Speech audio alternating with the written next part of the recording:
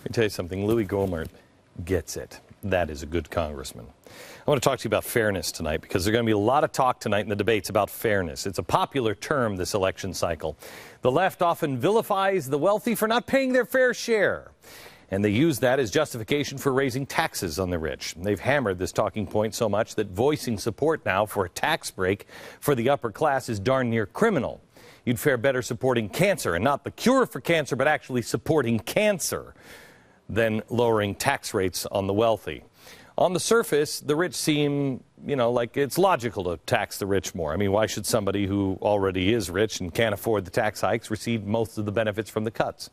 Today, I want to do what the media never does and go beneath the surface here, beneath the fair share catchphrase, and see if the perception of our tax code holds up to closer scrutiny.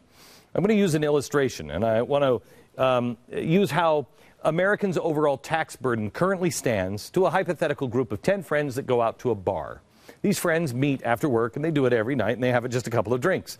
And we have them split the bill of $100, okay? And they use the same progressive tax code that forces people to pay fair shares. All right, so let's find out how it happens. These four are the ones that make the least amount of money. They go to the bar every night and they don't pay anything. The 10 friends, usually $100. Now here's, using our tax code as a guide, how the bill is divided up. The poorest pay absolutely nothing. You've got 1, 2, 3, 4, 0. Then you have the fifth person paying $1, $6, $3, $7, $12, $18, and then finally $59. Everybody pays a different amount. Okay? It shows that the middle class pays a little bit more and the upper class pays a lot. The uber rich guy pays the most, $59. Great. The richest guy paying the most, but he can afford it. Seems fair, right? Or is it? First of all, this is assuming that that's what these 10 friends agree on. This isn't assuming that they all go in and then somebody says, hey, who's the richest guy here? Let me see how much you make. Let me see your pay stubs. And then they force this guy to pay. This is 10 friends. But let's see what happens if the size of the bill gets discounted. Let's say somebody says a $20 discount. So instead of being $100, the total bill is $80. The poorest guy still pays nothing. Person 1 pays nothing. Person 2 pays nothing, all the way down. But the remaining 6 people, how do they divide up the $20 discount? What's fair? If you divide that $20 that's get refunded, it's $3.33 per person. But they couldn't do that because person 5 and 6 would actually getting paid to drink. 5 and 6. The decision was to reduce each person's tab by roughly the same amount. So out of the $20, right, person 5 would get $1. Person 6 would get $1. Person 7 would get $2. Person 8, who's currently paying $12 tab, would get $3. This one would be $7, and this one would be $9. Got it? That's how you divide up this break.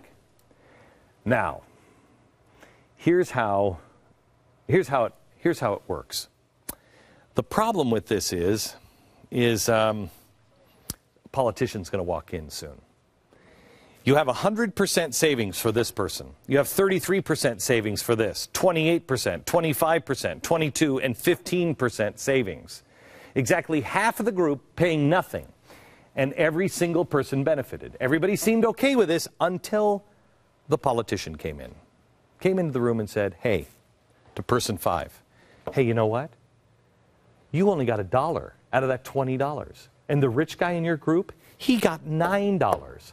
He's the richest guy in the world. He's the richest guy here. Why is he getting $9? You only got $1. They're allowing him to get even richer. He took more than any of you guys makes, and he makes the most. That's not fair, is it? Then he turns to these guys who got nothing but paid nothing. And he says, you didn't even get 1 penny of that $20. Well, the group begins to side with the politician and turns against the rich person. And they run him out of the group. They all feel really, really good about it because they've gotten rid of the greedy guy and the corruption of their group. The next night, as they always do, they go into the bar. And they're going to go celebrate the departure of the rich man from the circle of friends. And everything's great until the bill arrives. And they don't have enough to pay for it. In fact, they weren't even close. They couldn't even pay half the bill. They only had $30 of the $80 needed. Fairness. It's a nice catchphrase for politicians to win votes and pit people against each other, but it has nothing to do with the reality on the ground. And the reality is the rich are pulling more of their fair share. The CBO recently reported that 20% of the average American wage earners pay 70% of the tax burden, despite accounting for only 50% of all the income. The bottom 20% of American wage earners pay just 0.3%. Does that sound fair? But forget about fairness. Just for a second, does it sound like a good idea to kick the rich guy out of the group and leave everybody else to foot 70% of the tax bill? Ask the middle to low income earners in France, because they're doing this. They just raised the top tax rate to 75%.